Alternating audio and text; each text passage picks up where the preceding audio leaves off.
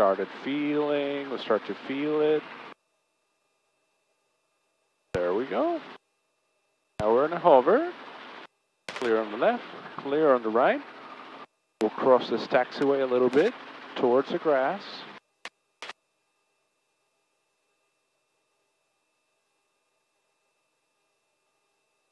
And this aircraft is starting, so I doubt that they're going to come our way, but we want to keep an eye on them.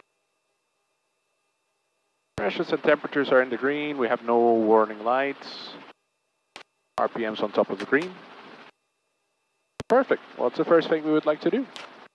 Let's do a max takeoff into the wind and then do a 180 back to the left or right. I want to take you over to my confined area. Perfect. 180 over to the west in this case. Perfect. Warsaw traffic, helicopter 181 Mike Bravo is at the North Hangus. We'll depart eastbound Warsaw. All right, B-17 green, no warning lights. We're hovering with about 23 inches of manifold. You okay over there? Yes. And we have enough to do a maximum performance takeoff. And there we go. We're going to apply our maximum continuous power. And we're going to give it some forward movement until we push through ETL. There we go. We gained efficiency. We're going to keep it going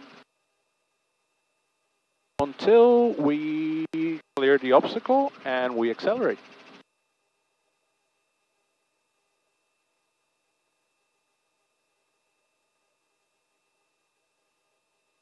$50 knots, 55. We can start our climb with our best rate of climb.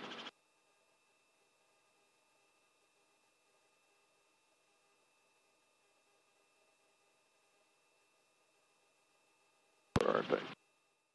When you feel the pressure to fly, but know the right decision is to stay on the ground, hit the hogs, no-go, and live to fly another day. Helicopterground.com